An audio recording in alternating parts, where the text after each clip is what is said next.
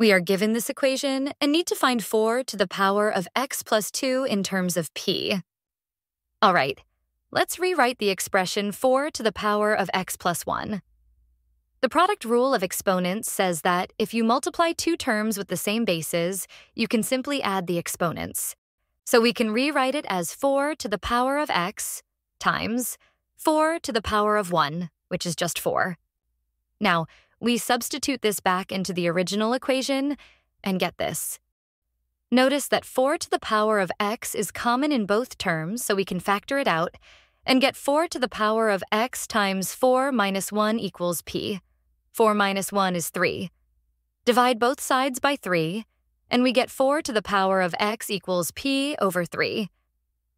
Now, we need to find 4 to the power of x plus 2. Let's rewrite this term.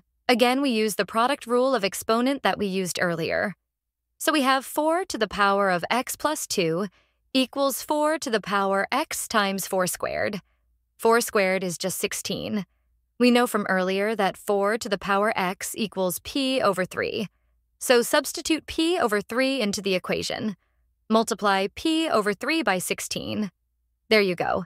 The answer is 16p over 3. If you found this video helpful, don't forget to like, share, and subscribe.